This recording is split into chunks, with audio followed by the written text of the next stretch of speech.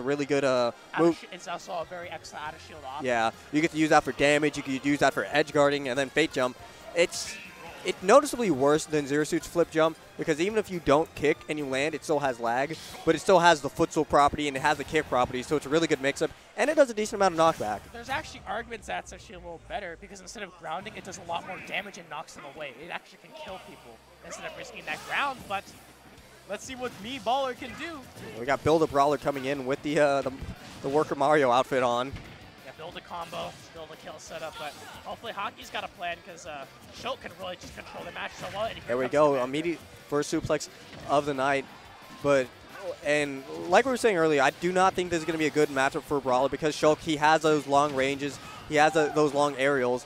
And one of the ways you really do want to beat Brawler is like, when you see that he's about to do something, you just walk away and you just whip punish him because he's just in a lot of lag after a lot of moves. So if you just walk away and go back in, you can get a good punish. And a lot of whip punish coming right now, and also Spaghetti. Kome missed a whip a missed grab attempt right now, and here comes the up air shield. Yep, and remember, Kome is on Buster, so it's going to do a lot more damage than usual. Yeah, staying in Buster still pretty confident. These up Bs are a little crazy, but he's still getting that damage in, and he actually has taken the lead.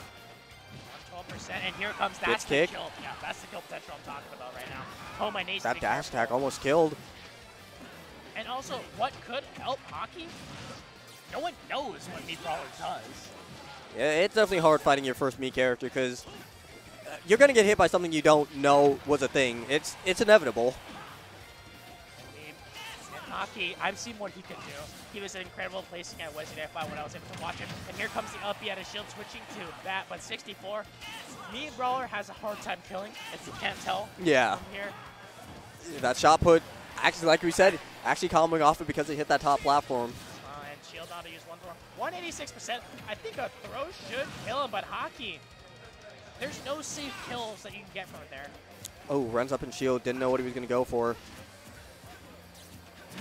Oh, Guppy. Oh my god, it fell out of it. Yep. That's not what you want to see. It's really unfortunate thing.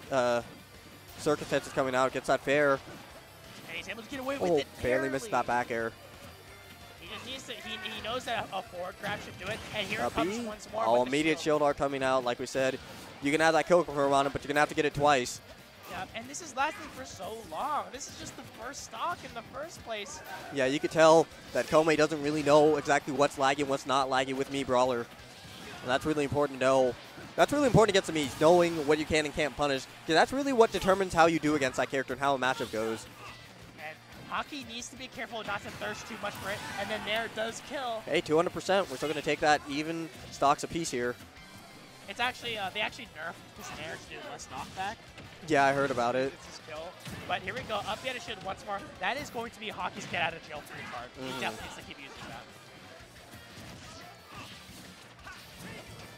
Yeah, like we're saying, immediate spot dodge going for the up B again. And here comes the up tilt. Oh, up B himself coming in from Kome. It's a panic. He doesn't know exactly what strings together. So Haki's kind of like confusing him in a sort of way, but remember, it's the inevitable of when Kome starts to learn the character. And right now, he's doing such a good job walling him out. He knows that his recovery is linear, but he's able to get away with it just barely. I love the up B attempt, but just barely missing. Yeah, Haki going to recover back to stage, but these nairs are coming in. He's just, it's getting him out there. He needs to be really careful. He's able to get away with it. Here comes the speed Monado, force him off, but I love the shot put coming in to cover his recovery. He needs to be careful of that. Here comes forcing off stage, just able to bounce off of it. That was a really cool bounce too, but unfortunately you can do all your cool tricks, but I gotta smash our fair coming in. And that's all you really need to. You just really need to worry about it. He comes up, get a kill once more, but it's against that shield Monado, so not too much damage coming in. Exactly, but going into Buster, already taking 59%, but gets an axe kick himself. Here comes the air into dash attack. Oh goodness. It's very interesting, like, passing this match. It's like very clockworky in a sort of a way. He's looking for these kill setups. Kome. Slowly, you could see Kome kind of starting to figure out what this Brawler does. He's like slowly whittling away. Slowly but surely is able to get it, and Haki needs to be careful. He's throwing out these moves, but they're being, like you said, one of the weaknesses is whip punishing. And like we said, Brawler struggles to kill, and he's not finding this kill yet. Kome still has 2 stocks. That could have been really bad for Haki. there's something that I'll give Haki, he's using all the tools that can be given to him. He's using all of his areas, and he's using all of his special moves and trying to use that one hit, but that back air perfectly spaced out. Yep, Kome coming in with the 2 stock. Still at 150%. Haki, like we said, was really struggling to kill, wasn't finding these kill options, and you could really see it hurting him because while he was getting those hits in, they weren't really doing anything. And for as long as the time it would take Haki to get a hit on Kome, every time he would get a hit, immediate shield, and then the next time he would get a hit, shield would be up because of how long it took. It's just that Kome, anytime he knew that Haki was about to kill him with the axe here, the shield montage just came in clutch. As soon as he went up, immediate shield. Needs to be careful. So Haki, hopefully he's got a different game plan for this one. So round number 2. We were thinking that the duck hunt versus the Pac-Man would be long.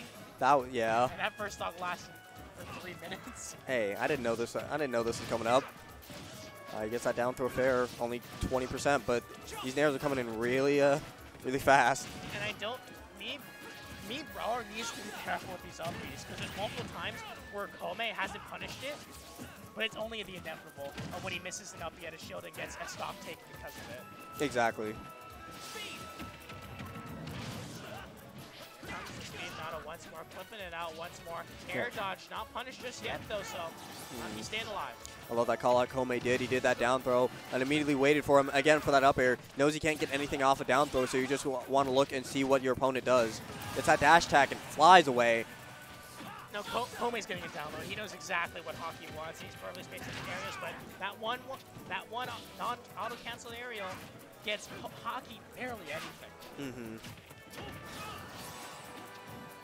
He tries to call him out with the up air. Like we said, goes to that up B, but not as much lag as you would expect from a move. So Kome is gonna have to adjust a little bit the next time. Forcing off stage once more. Here comes the shield out of a great parry, but you can't get anything. And remember, the up B is the shield I'm talking about. You gotta be careful.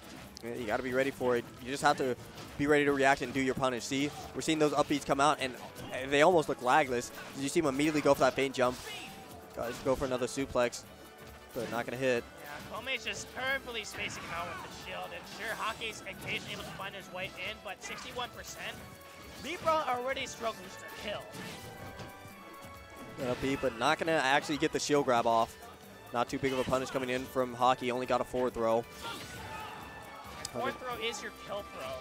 He's just unable to get anything off of that one. But gets Buster back throw immediately. 96%. Bad DI, but not going to kill yet. Gets that up B, waits just long enough to get it. Now up 3 stocks to 1. Haki's struggling definitely. This is Shulk after all. He's able to really contest on people who don't have anything. Oh, but we got that footstool. We take those. We take those? I mean, it was all calculated, all on Definitely, I went for it. Yeah, Haki really laughing out this character. Knows exactly what the footstool does, but here it comes. Kome. Haki's got a tall order to do if he wants to bring this back to a game 3. But, get a couple hits while he's in Buster. That's where the damage comes in, but immediately goes to shield. Don't think you're going to combo me. I mean, ain't nothing true when I'm around. Yeah, I just love that Kome, we're seeing him adapt. Game number 1, he was so confused, but we're already seeing an entirely different Kome. Yeah, game number 1, Kome was putting a lot of respect on. He was just kind of taking it slow, seeing what he did. Now, he's in full stretch. He's almost telling Haki what he's going to do. Okay, I'm going to grab you. I'm going to force What a read! What a read! Again, Kome just keeps doing these throws, waiting to see what Haki does. He doesn't have anything through, so you might as well get your tech chase read. Because remember, Shulk can see into the future. He knew exactly that he was going to go for that air dodge.